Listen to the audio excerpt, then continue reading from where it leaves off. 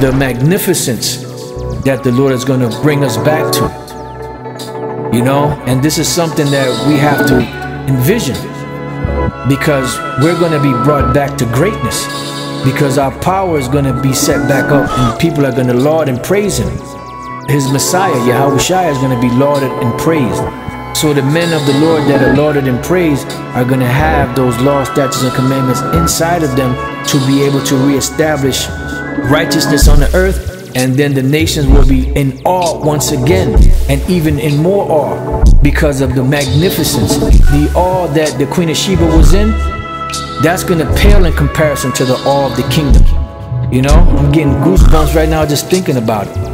You know, the Queen of Sheba, she had no life left in her when she saw the splendor of King Solomon's majesty and his kingdom, his servants, how they were arrayed and everything.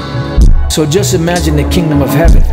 You know, and these nations are going to go back to that. They're going to go back to reverencing us, you know, not looking at us as niggas and spicks and spooks and wetbacks and tontos and all that, but looking at us in our respective state of being an Israelite, you know, man or woman, you know, of our particular tribe, whether it be Judah, Benjamin, Levi, Ephraim, Simeon, whatever.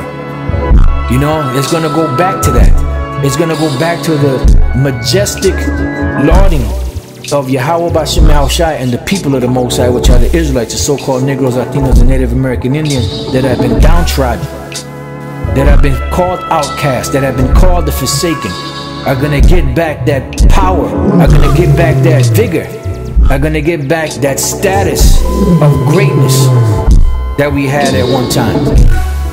It says, and it shall come to pass in the last days that the mountain of the Lord's house shall be established in the top of the mountains. And we're witnessing the beginning of that, of us being established. But this is speaking about in the kingdom. It says, and shall be exalted above the hills, and all nations shall flow into it. So we're going to be exalted above all of the hills, meaning all of these other nations and their governments. Because out of every nation and government on the planet that ever ruled, an empire and the great civilizations that ever ruled, that's going to be nothing compared to the kingdom of heaven, compared to the laws, statutes, and commandments in the kingdom of heaven, compared to the majesty of the kingdom. Because it's not just only going to be on the planet Earth, it's going to be in the different planets all over the universe.